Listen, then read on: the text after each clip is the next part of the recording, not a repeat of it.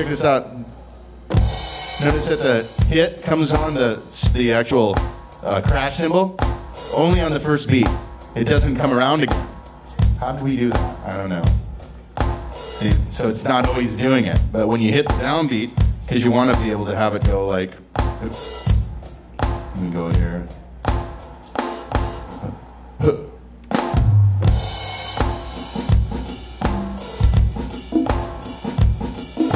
So that's the whole tune is basically based on me just playing with the drum groove and then throwing in. It's playing over it. So lots of arpeggios, if you just want to throw down a drum groove and you don't really know how to do that and stuff. There's some other cool things I'll show you in a second. But so that kind of brings me to the next part of this is the performance mode. So you got the voice mode. Everything you've heard so far, it's single voices. Playable voices, but we also have this ripping performance mode in here. Performance mode, lots of keyboards have had them. They're the ones where you go like this and it's a full band. Oops, what am I doing? The part, let's try this.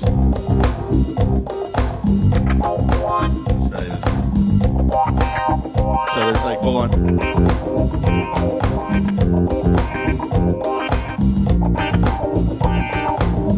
And you see what they're doing, they're following chord fingering. So we have a whole bunch of different types of products. We have things that are arranger workstations. In fact, the keyboard that's right on the bottom there is a PSR S900. And I saw some guys in here playing it earlier, just playing reggae tunes, and that kind of stuff. We have also the smaller, the one above that is a PSR E413, which is a lower cost one. But the portable keyboards have this kind of ability to, to have, oops, let me turn on the arpeggio.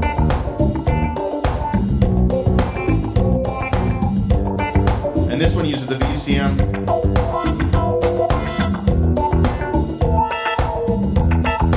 That kind of stuff. Stop. So the difference between these two products, though, is that this one is instantly recordable into the sequencer and instantly changed. So what we kind of say about these two products, there's a different kind of customer that we have for these products. Customer for something like a PSR S900 is somebody that has a lot of tunes that they just want to play. Stevie Wonder tunes, Jobim tunes, whatever. And that's their primary function. A lot of solo acts would use those kind of keyboards to play a bunch of pop tunes, which is totally cool. For this is for somebody that wants to do their own music. But since we have these technologies, these chord recognition technologies and this cool DSP technology, wouldn't it be great if we took some of the cool things from that area and put it into a workstation that's designed to, write your own music? So the only way to really do that is to get something that's close to what you want and then be able to change it instantly. So what we do is, I'll just go into category search and I've got, in fact I'll play you when Stevie Wonder came into our booth when we released this. And he came in last year as well. He sang 2 tunes. The other time he sang like a tune or 2. And Stevie rarely does this. He rarely comes into someone's booth and sits around. He usually checks stuff out and leaves. And it's really funny because it's like watching a prophet, because he's got an entourage of people that will just watch him walk by and they just instantly just follow him because he's so recognizable as Stevie Wonder that he might have some incredible meaning that he's going to say. But so he's got like 20 people that follow him in that are just saw him, and he sits down and he plays, a keyboard. He usually leaves, but he sat in our booth for about, I don't know, an hour and a half just playing this style right here. And I know why, because it's got like, and he was playing like a little basic 2-chord thing. So, and then he kind of started. And this is one of those things as a keyboard player, you feel how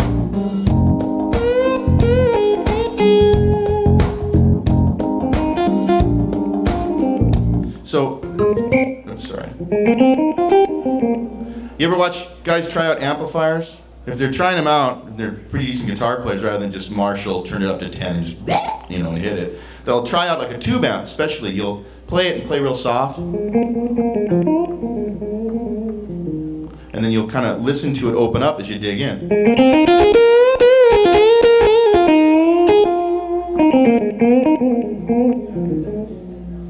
And just, that's such a cool sound. It's cool to feel it. So now when I play it with this guy, let's say this is the tune I'm working on.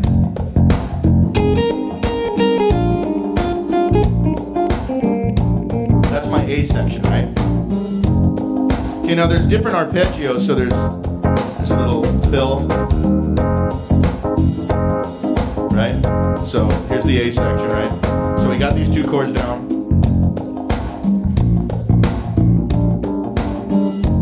And maybe I'll play something. This will be my B section, maybe.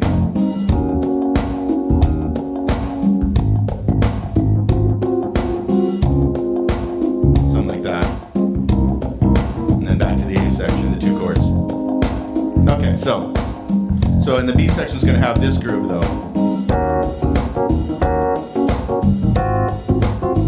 Right? Now I'll go back to my A section. Right?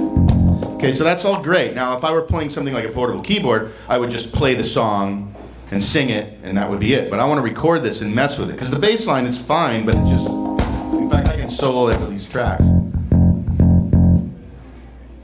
You know, it's a very mellow bass player. I want to do something maybe a little better than that.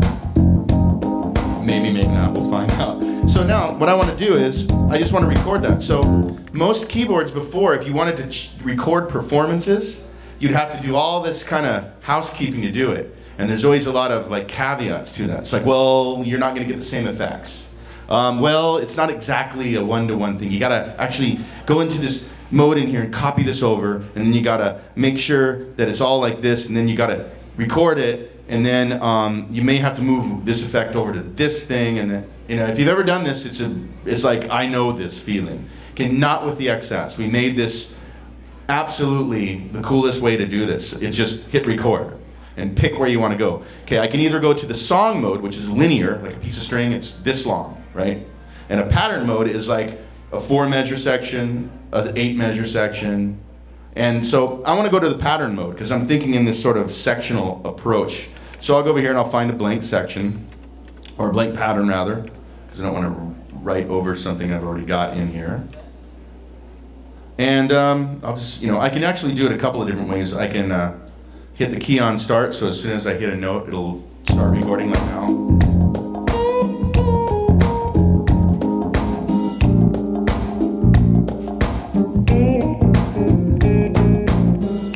4 measures, so I want to record. So it stops after I get to 4 measures. Okay, now I wanted to do kind of the bridge part, right? So I still have it. I'm going to hit record. Right now I recorded it as section A, so I need to move it to section B.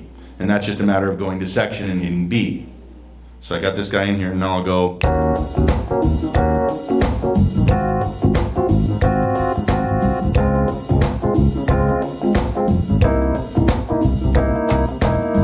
So there. Okay, now I was all in the, and it takes me back to the performance mode, so I'm still, now I hit pattern, and I have right in front of me the 4 tracks. Here's the bridge, and it's exactly the same that I just played in. So I'll go, here's the A section, right? Now I'm gonna go, here's the A section here. Okay? Okay, so now what I wanna do is I wanna change the bass line.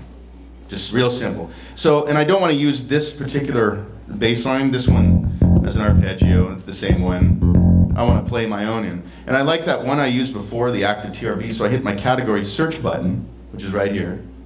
And I can now look at via categories. Right now I'm in the electric bass category, so I'm going to move it up until I find the one I want. I can also set up a favorites bank, and I can just choose my favorites, because usually you only find like 3 basses in a keyboard that really speak to you. So you don't want to go through 800 bass sounds to get to the one you like. So I have a favorites bank. I can find that, and here it is. It's right here.